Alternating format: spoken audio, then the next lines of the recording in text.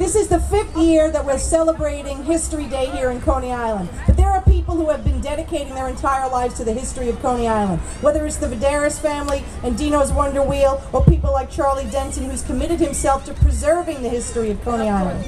The beauty of the history of Coney Island, though, is it's never ending. If you look back 95 years ago, when the Wonder Wheel first opened, there was an amusement arena here in some way, shape, or form. There was a beachside community. There were people who lived here all year round.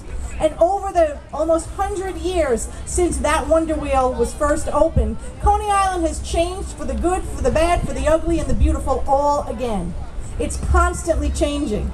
10 years ago, when I got elected to represent this district, I remember coming here for the 85th anniversary of the Wonder Wheel. I was a little younger and not quite as, what is the word now? What's the word you have when you're afraid of heights? Whatever the hell it is. I didn't suffer from that height fear as much as I do now. So I went up on the Wonder Wheel, and I wound up on the floor of the car by the end of the ride. So I will tell you, I'm here to celebrate in spirit. I'm not going back up on that thing. But for those of you who have the courage, take a ride. It is beautiful. When you're up there on the top and you can look out and you can see the New York City skyline, you can see Staten Island, you can see Jersey, you can see everything from up there. It is really, truly a wonder wheel.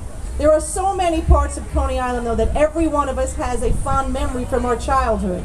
But the beauty of Coney Island is we're making more memories every day because of the commitment of people like the Vidaris family, like the Zamperlas, like Nathan's, like Paul's daughter, the people who didn't abandon, Ruby's, the people who didn't abandon Coney Island when times were hard, and the people who did not abandon Coney Island after Sandy. They stuck it out, they continued to rebuild, and what we have now is a new chapter in the history of Coney Island. And believe me when I tell you, there is more to come. There's going to be more housing built here right on the boardwalk. There's going to be more retail right up here on the boardwalk. We're determined, Councilmember Traeger and myself and others, to make Coney Island a year-round community, not just in the summertime, not just when the weather is nice, but all year round. And that will be the next chapter in the history of Coney Island. Thank you.